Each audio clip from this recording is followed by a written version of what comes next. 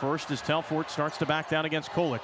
Extra pass swung in the corner. Brooks from Alexander, and that goes down. Give Joplin credit. He just stayed with it, and he got the tough finish. Inside, it's Telfort. Flipped it up and in with the right hand, and a foul. Marquette's hit 3 of their last 3, and they lead 20-14.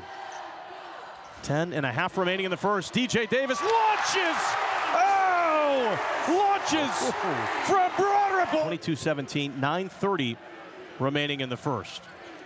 7th fastest team offensively in the country, the Golden Eagles. Moore turns around, and as he fell down, his soft touch slid in from Bizjack to Thomas. Missed at the rim. Alexander tried to grab it. No. Thomas has it out to Telfort. 3 is good.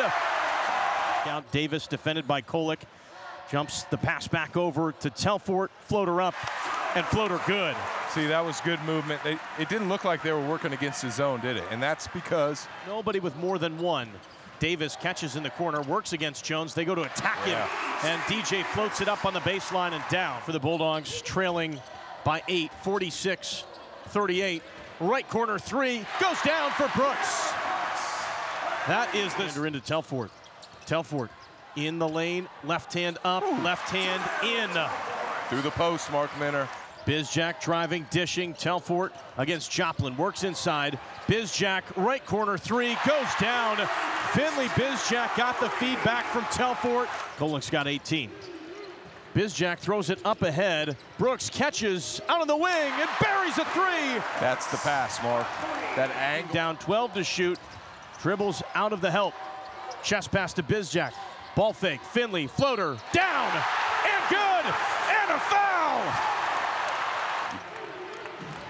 Brooks out on the wing up top. Bizjack for 3. Yes! Oh, Finley's feeling it! 2-point game from Davis. Telfort back out. Bizjack's got it. Now it's Thomas handing it off to Finley. Finley off to the races underneath. Curled it up and in! And a foul! Yeah, Iguodaro got him. You knew he was going to go underneath. As Marquette will pick up a 6-point win on the road. 78-72 over the Butler Bulldogs. Golden Eagles have won 8 in a row, and the Bulldogs now 16-9 this season, 7-7 in Big East play.